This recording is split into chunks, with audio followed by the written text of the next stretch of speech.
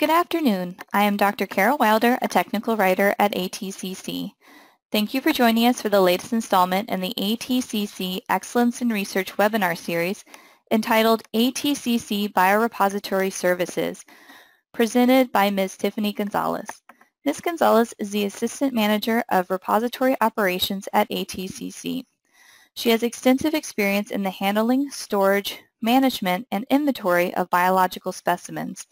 At ATCC, she manages biorepository operations and ensures that all processes comply with standard operating procedures, facility safety guidelines, and Food and Drug Administration requirements. In the following webinar, she will discuss the importance of biological materials management and will expand on the services offered at ATCC that support the handling and storage of biological specimens. If you have any questions for Ms. Gonzalez, please use the chat function available through the webinar program. Questions will be answered as time allows at the end of the presentation, and any remaining questions, as well as the recorded webinar presentation, will be archived on the ATCC website at www.atcc.org.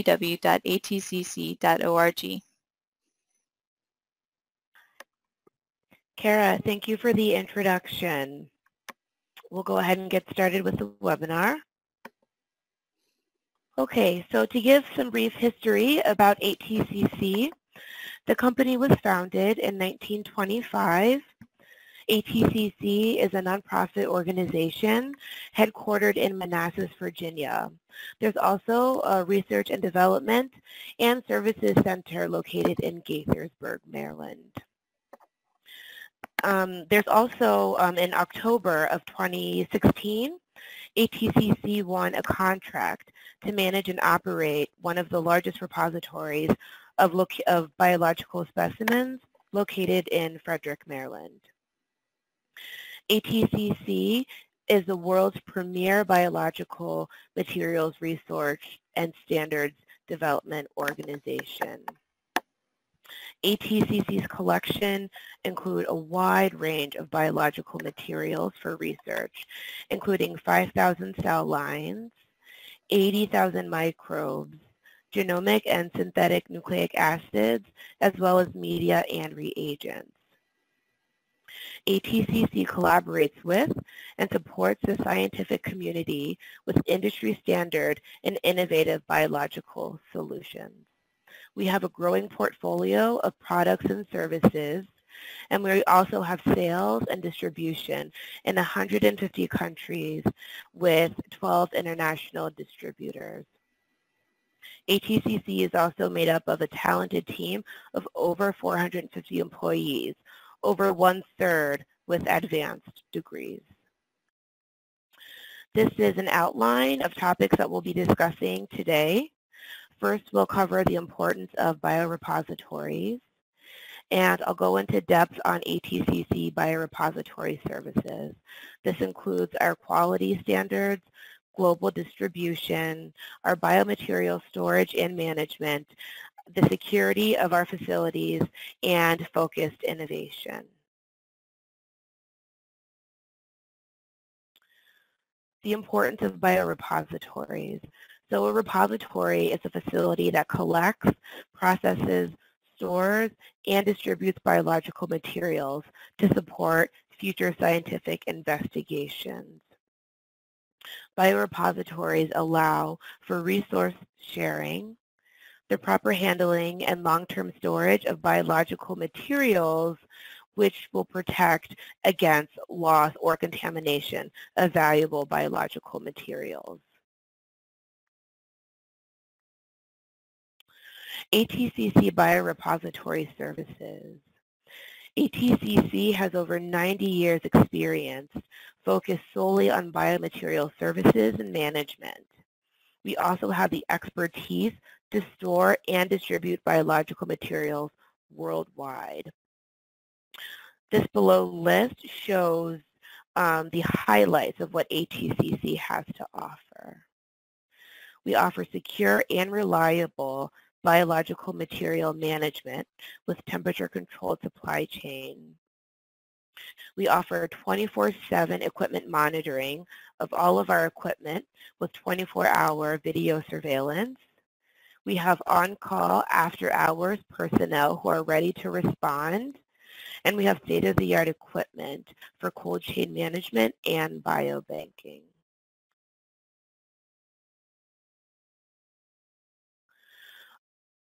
ATCC's quality, again, with over 90 years experience of biorepository management, all of our facilities are GMP compliant. We also have ISO 9001 and ISO 17125 certified service offerings.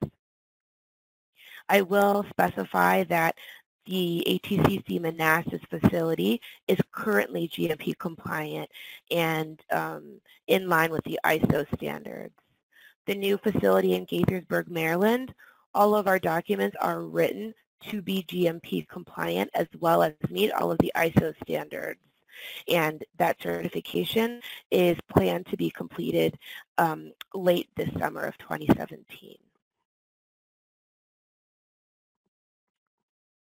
Global distribution. ATCC is certified to distribute material to high-risk global locations. We distribute to more than 150 countries. We also have a lot of experience with federal regulations for all countries, and we're compliant with U.S. export and import requirements.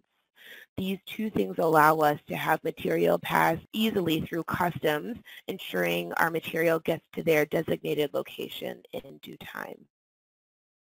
We have an exceptional success rate in delivering high-risk shipments to these high-risk locations. We're well-versed in applying for and completion of permits and licenses. We're able to maintain cold chain throughout the duration of the shipment, all of which allows us to reliably ship material worldwide.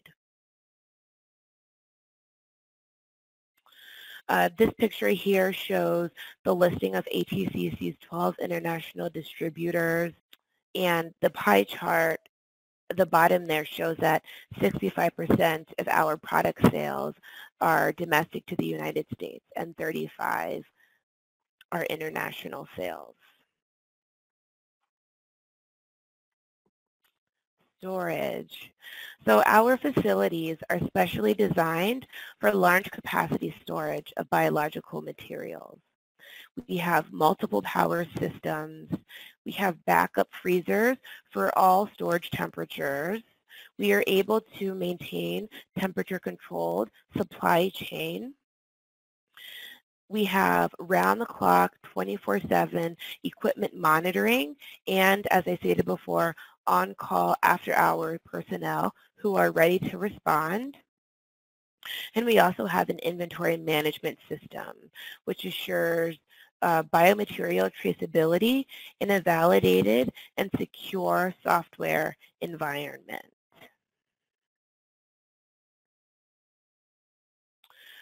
ATCC has state-of-the-art equipment to maintain cold chain when working with materials outside of their storage environments.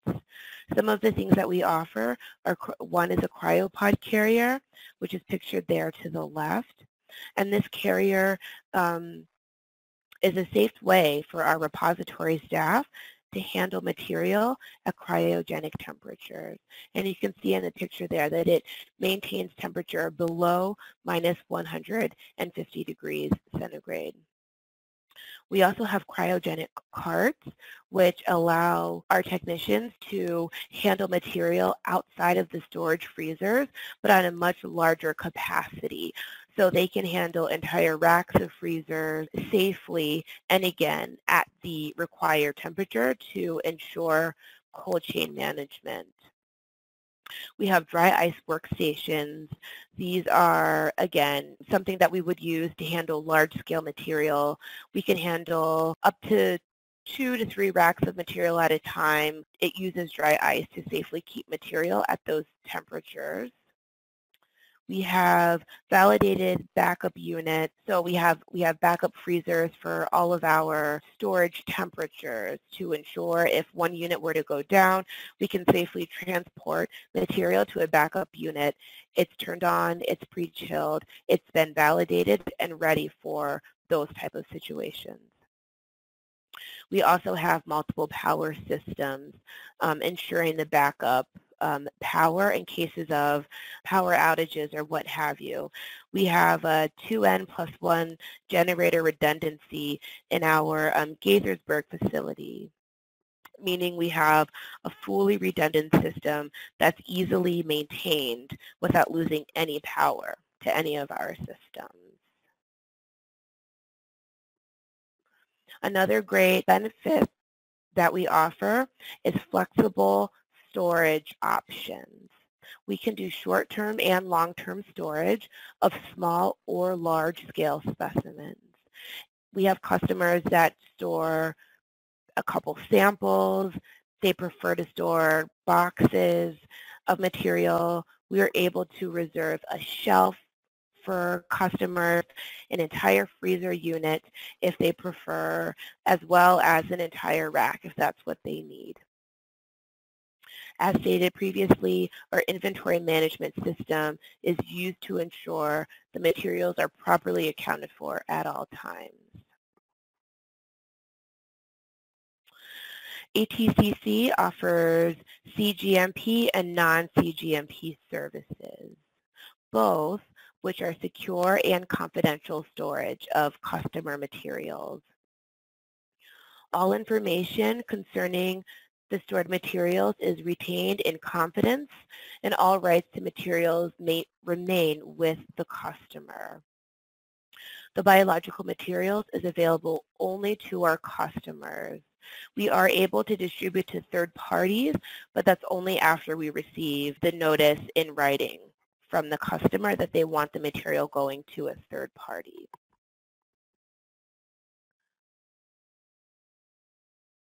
For our non-CGMP compliant materials, ATCC provides extensive support for master cell banks and working cell banks to be produced, stored, and distributed globally.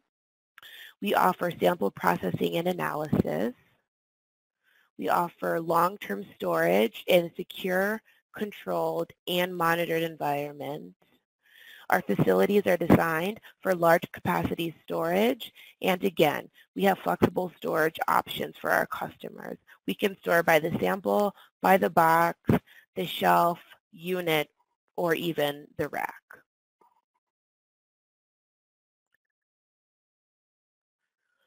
For our CGMP compliant materials, we have dedicated and validated units with access restricted only to CGMP trained staff, and we always have QC and QA oversight when handling customer material.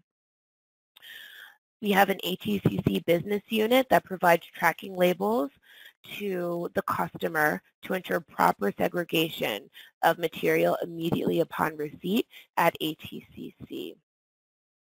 We separate storage boxes for each cell bank, or we can have multiple cell banks in one box, but that's per customer request. We ensure that only one customer's material is located per storage box.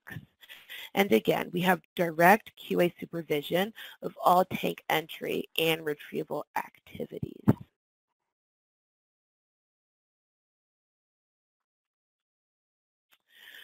This here lists out the differences between our CGMP and non-CGMP capabilities. To point out a couple things, this first line here shows that for our non-GMP material, as I stated earlier, we have extensive support for the master cell bank and the working cell bank productions.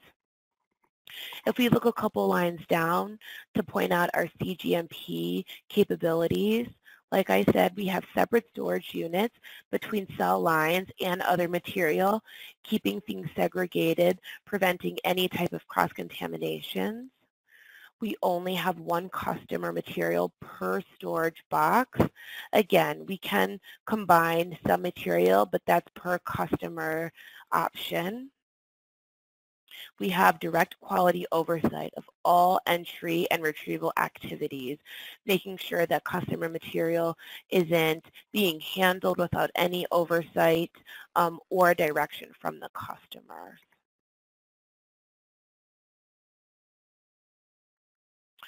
Security. All of our ATCC facilities have 24/7 restricted access to our facilities. All of our biological material are housed within storage units that are equipped with full monitoring system, again, 24 hours, and there's uninterrupted surveillance cameras monitoring the units. And entry into the storage units are under scrupulous direct supervision from QC and QA. No one goes into the freezers without that oversight from quality. Our ATCC team really works with our customers through all stages of custom projects, and this is our focused innovation. These items listed below describe our up-to-the-minute technology. For example, cell line expansion, as I stated earlier, the master cell banks and the working cell banks. We do cell line authentication, cell line generation, and cell line derivation from tissues.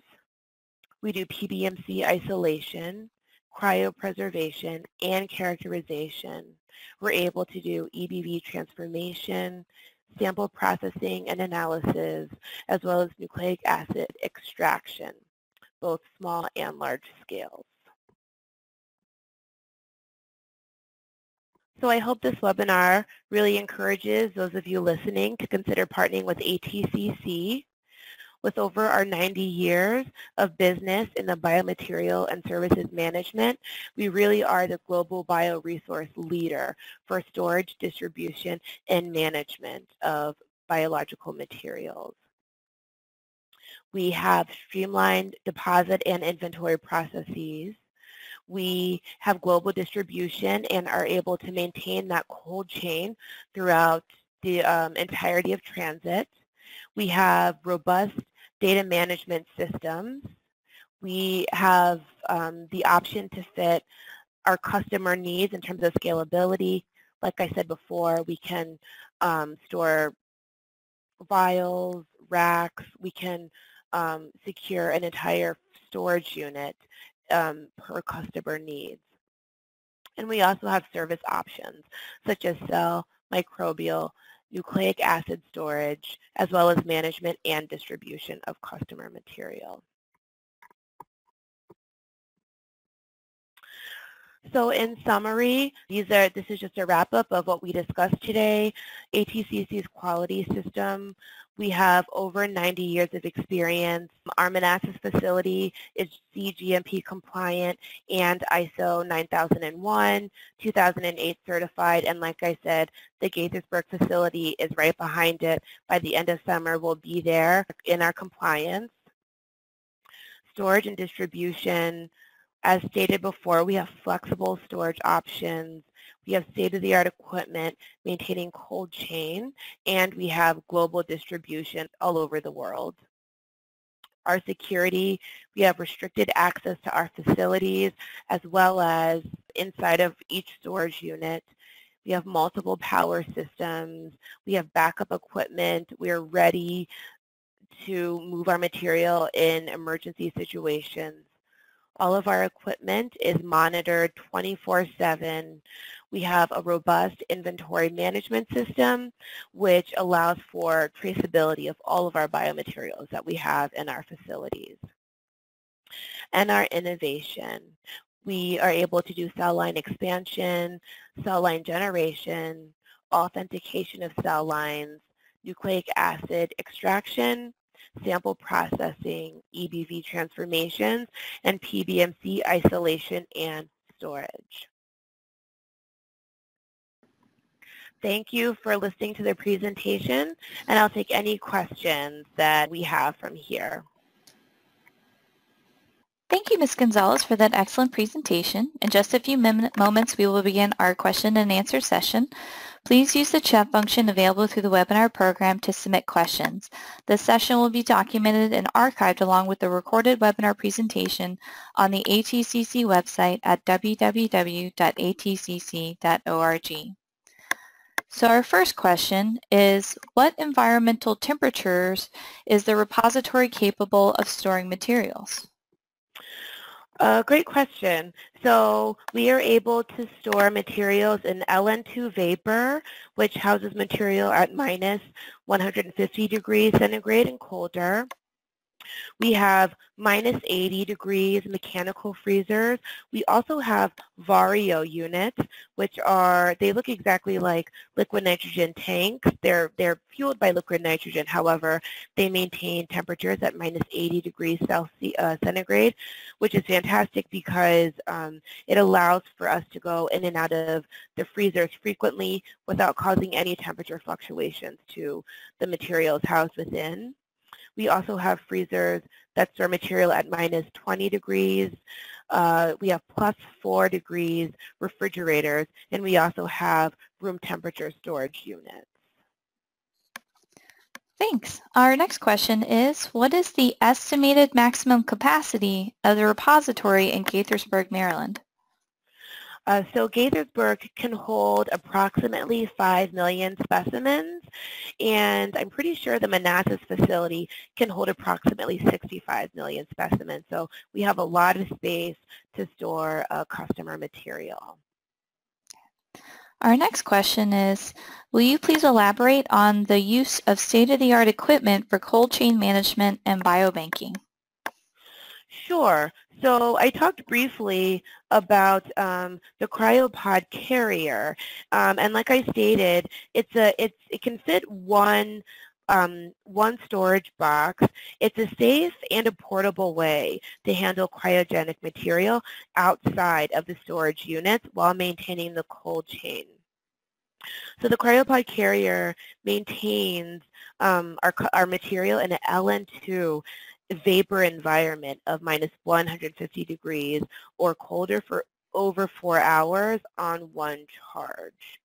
It also has integrated temperature monitoring with alarms, and it's capable of logging temperature, date and time, each time the equipment alarms. And that alarm also lets the technician know that they need to go ahead and take the cryopod back to the filling station and give another boost of LN2. The cryopod carrier also comes with a filling station, which is fantastic because it's another safe way for our technicians to fill the cryopod carrier without exposing themselves to the splashing of liquid nitrogen for other conventional ways of filling the LN2 carrier.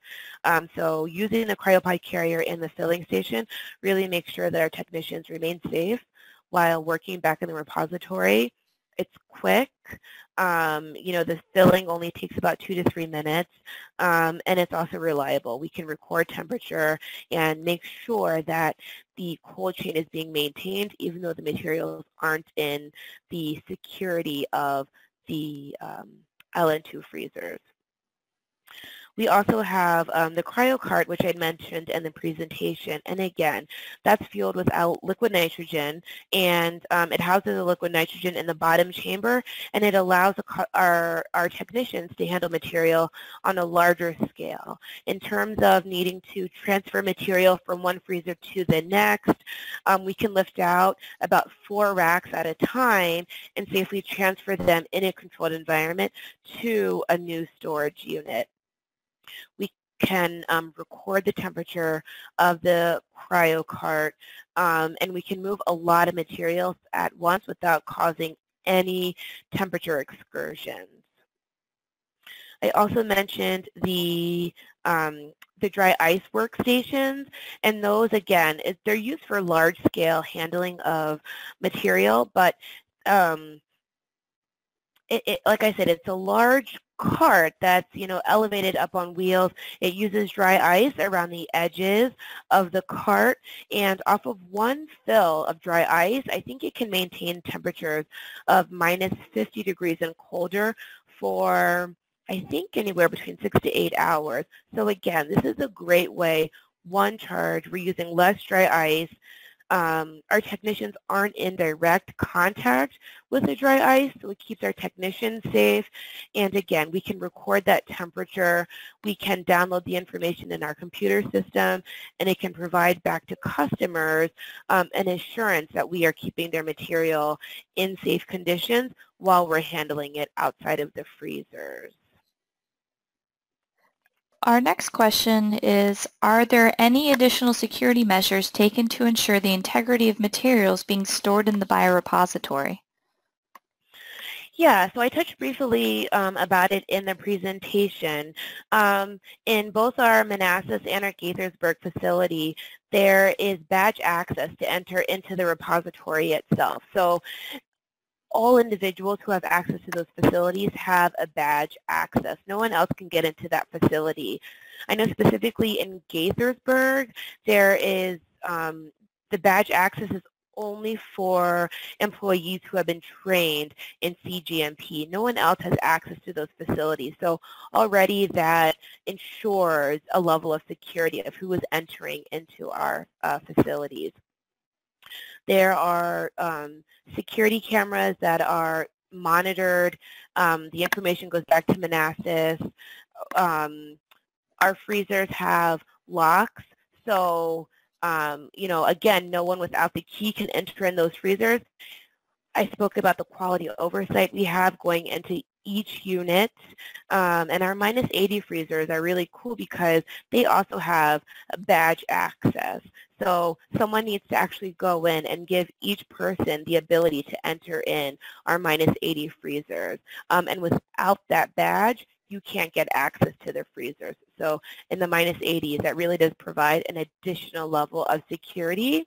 And the freezers also record each badge access. So if I were to put my badge up to a freezer, I can pull that data off of the freezer, and it will have my name, Tiffany Gonzalez, when I access the freezer, how long the door was open, when it was closed, and if there were any temperature excursions. So again, that really does give us traceability of our freezers, or who's entering our freezers, who's accessing it. And we also have the environmental monitoring system. So like I said, it's a 24/7 system. It monitors, it alarms through the computer system. It sends emails. It sends text messages. It has phone calls. And all of our staff are prepared for that, and it allows us to have up-to-the-minute notifications if any of our freezers are alarming, so that we can get to the facility at any time, day or night, weekend, to respond to that alarm and make sure that our material is safe and managed in a timely fashion. Thank you. So it looks like we have one more question, which is, are CGMP and non-CGMP materials housed at both ATCC facilities? Actually, no. So the facility in Gaithersburg, Maryland, that is a purely CGMP facility. All the other material, the non-CGMP material, is housed in the Manassas location, which is our headquarters facility. But only Gaithersburg will be CGMP. Great. So at this time, we will conclude our question and answer session. Thank you, Ms. Gonzalez, for the excellent presentation, and thank you, everyone, for attending the webinar.